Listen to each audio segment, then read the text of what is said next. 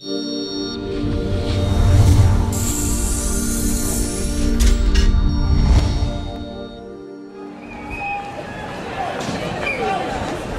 Sinn Féin are very proud to support Belfast Pride. As a Republican Party, we're not behind the door and fighting for equality.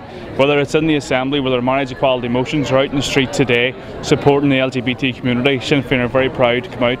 Belfast is now a shared city, so it's very important in days like this, everybody comes out and fights for equality. At the end of the day, as a Republican Party, you look at the 1916 proclamation, it says cherishing all the children of the nation equally. This is what today's about.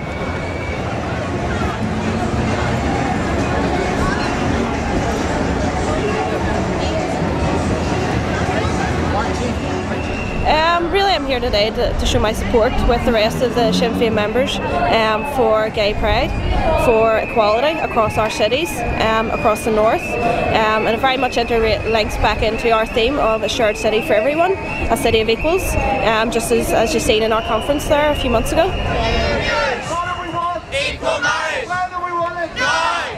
What do we want? Equal marriage! Where do we want it? Now! Today is an extension of the work that we've been doing in Dublin in developing Sinn Féin's policy in relation to LGBT rights.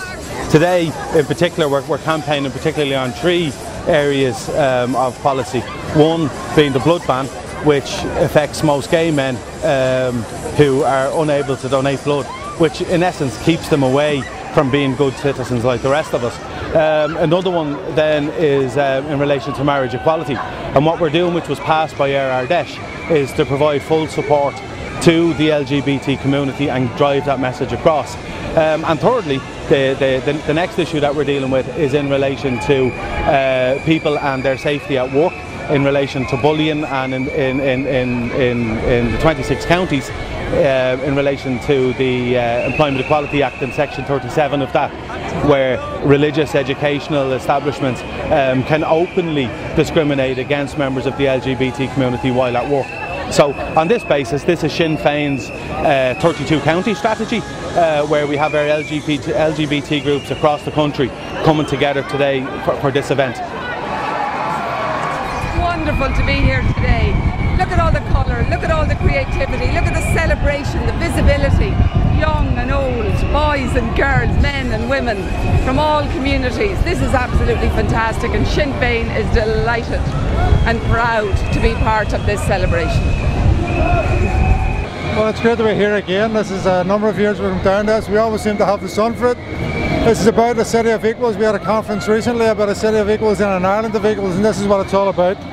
So why we're here as a political party, because as well as every single person in society needing equality, the LGBT community still are falling short of being given equality, and the political parties need to come out. I mean, all the political parties need to come out as political parties as well as citizens and say that they back that demand for equality.